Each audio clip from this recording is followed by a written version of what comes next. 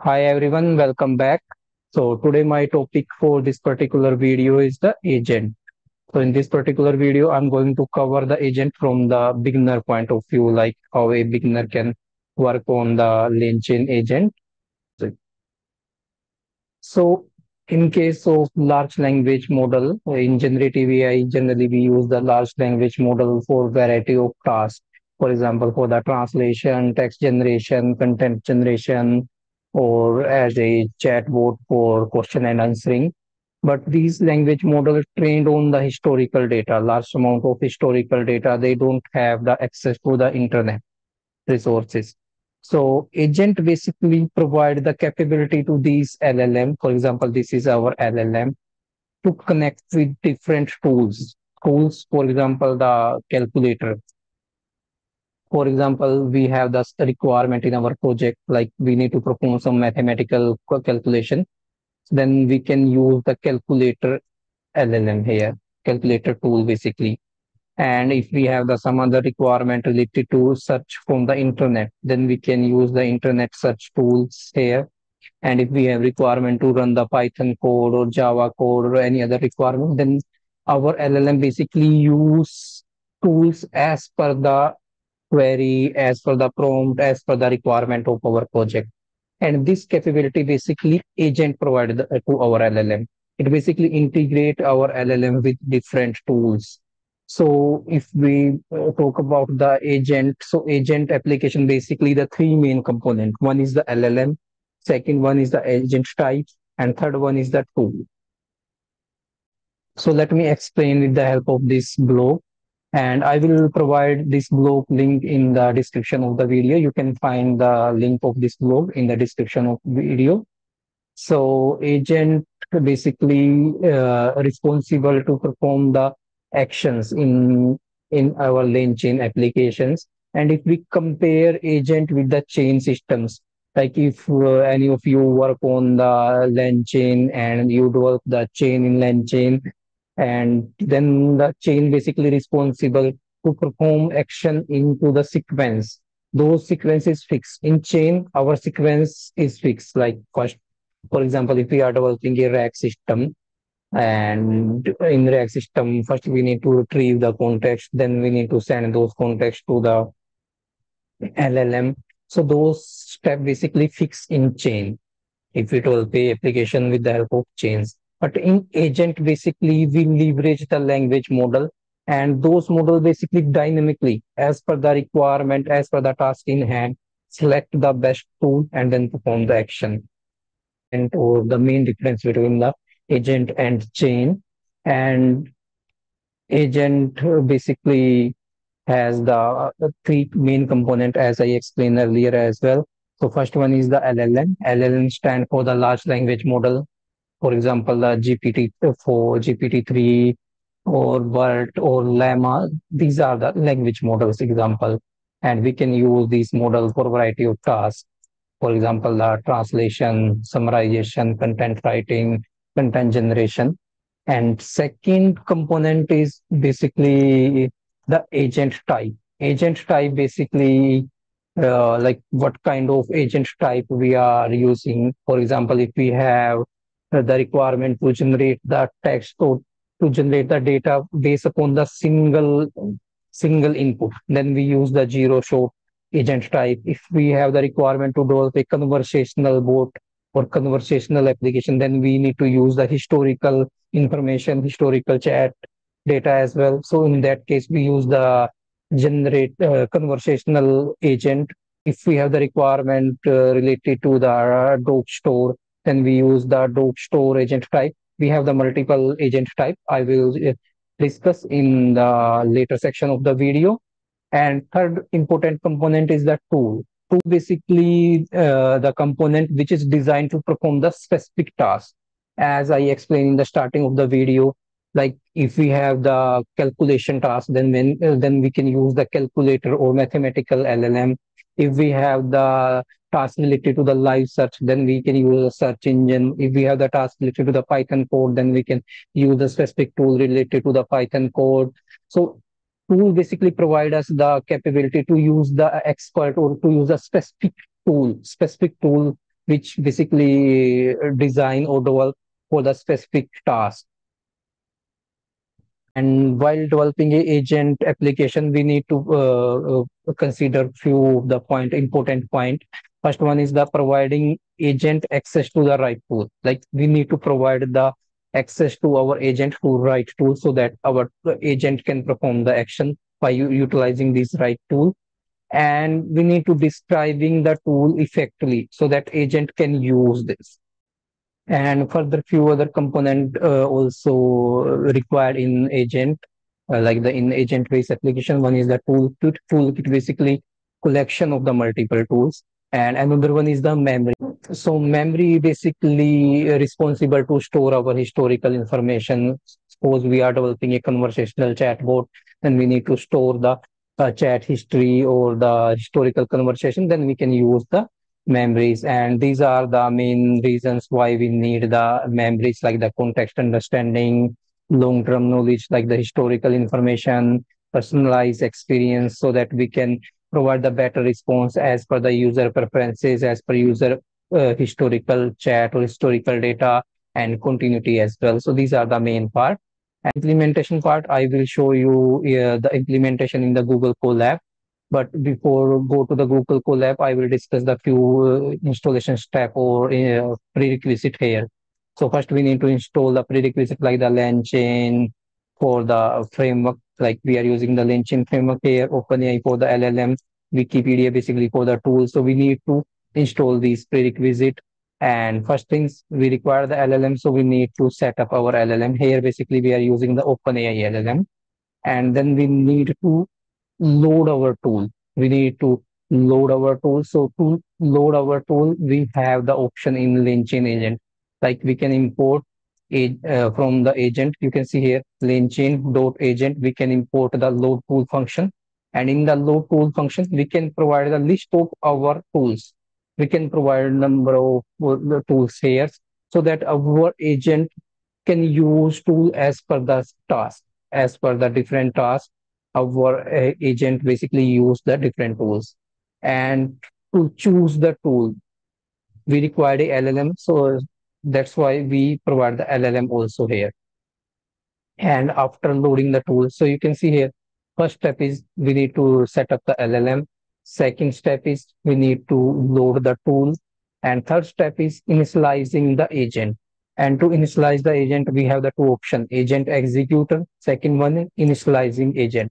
And in this particular video, I will discuss or I will show you in the code in the initialize agent function to initialize the agent. So to initialize the agent, first we need to import this initialize agent function. You can see here basically we import this, and then we basically pass a few values in initialize agent function. First one is the list of tools which we defined earlier. These are the list of tools, then LLM, and then the agent type. You can see here, this is the agent type, zero short React description. This is basically the zero short.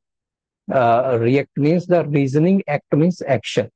So this basically the agent type. This we use if we don't require any historical or conversation data or historical data here. Here basically this agent is used to generate data or to perform the action by using the single input. And I will back to this type of agent. First, I will discuss this implementation part in the Google Colab agent implementation. So let me show you first like the how the LLM responding to one of the my questions without agent. And I basically deploy Llama 3.1 in my machine by using the Ollama. And regarding the deployment of local LLM on local machine, window machine with Ollama, I will create separate video. Now I will ask a question. You can see here, I ask question, how many medals India won in Paris Olympic 2024. So this question basically related to the current event, and our LLM trained on the historical data. This Lemma 3.1 is trained on the historical data. That's why you can see here the answer of the LLM.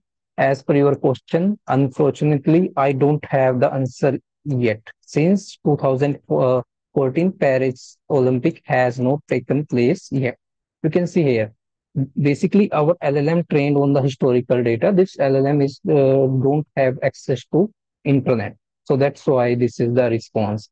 And if I go to the Google search, let me show you. If I ask to the same question, here are the accurate information. You can see here in the Google, we have the information like India won the six medal, one silver, five bronze. So now I will explain you the Langchain agent in Google Colab. First things we need to install the Langchain. So here basically we are installing the Langchain and OpenAI for the LLM part, Wikipedia for the tool purpose, and DuckDuckGo search for the search engine. So first I will show you like how the OpenAI LLM work without agent.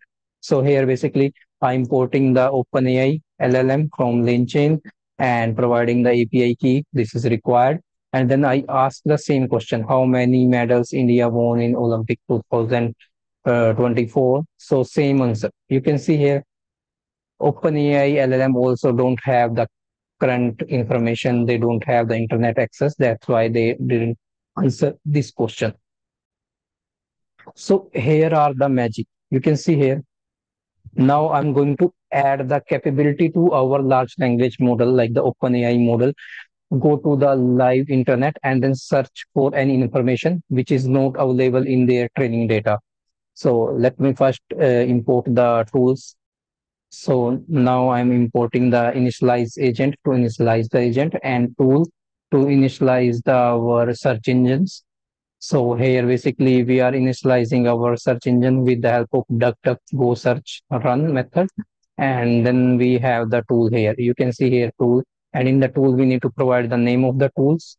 And then we have the function. In the function, basically we are basically calling our search and search variable basically have the DuckDuckGo search engine.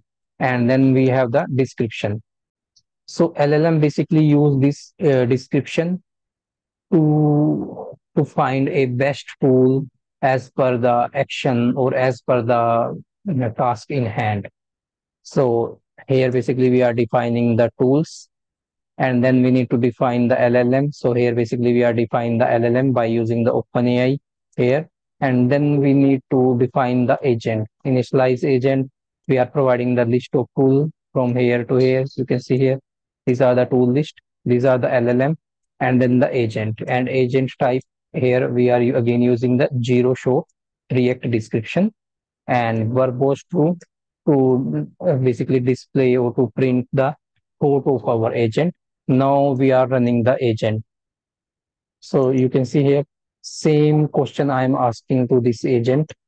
And now our agent is correctly answer this query. You can see here, this is the thought of the agent.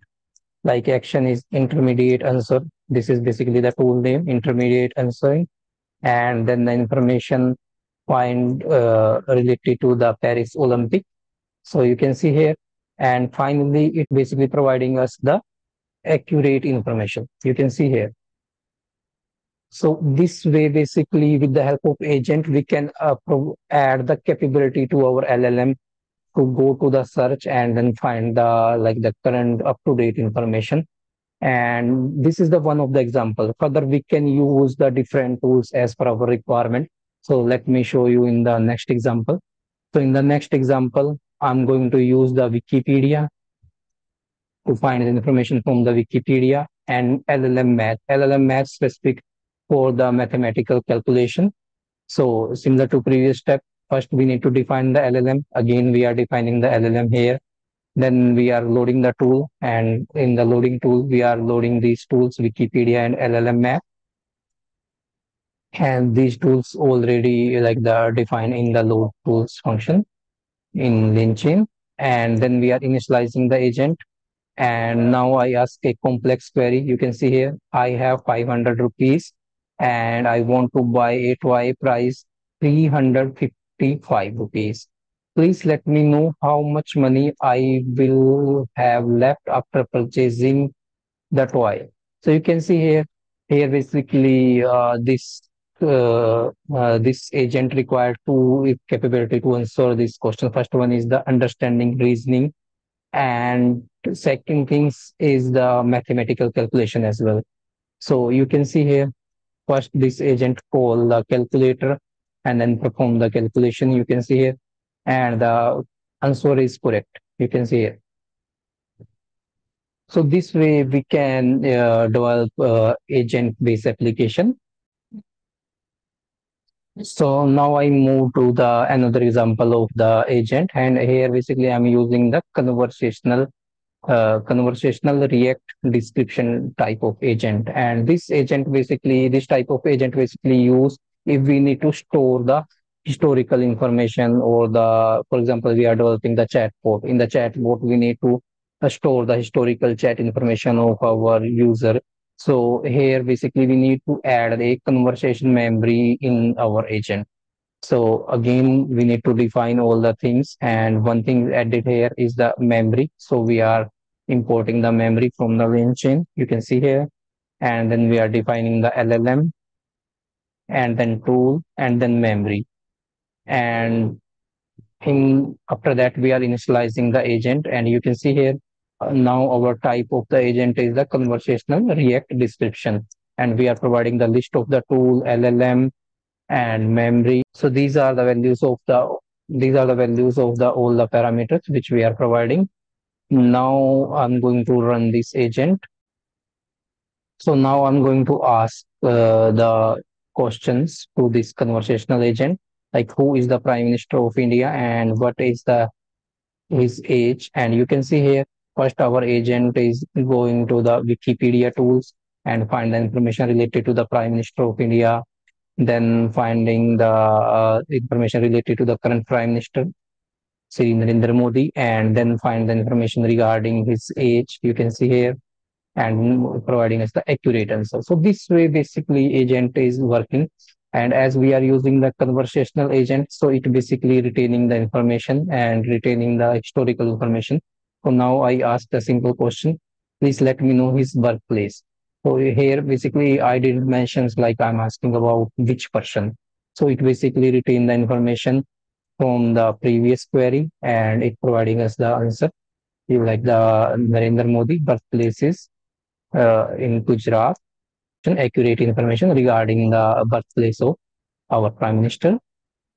And further, we have the another type of agents like the React to store. If we have the requirement to search or to extract the information from the Docstore, or then we have another type of agent is the self-ask search. So this is the implementation of the agents from the beginner point of view, and I will provide this Colab link in the description of the video. You can find this all code in the description of the video as well. And now I back to the my blog, and here I'm going to showcase you the type of the agents in Langchain. So first one is the zero shot React. This we already cover in our examples, like zero shot. Basically, in the zero shot, we didn't require the historical chat information, historical data. This work on the single input type, single input example. So here zero shot React means the reasoning and action. So this we already cover in our implementation part. And then we have the next type of the agent is a conversational React action.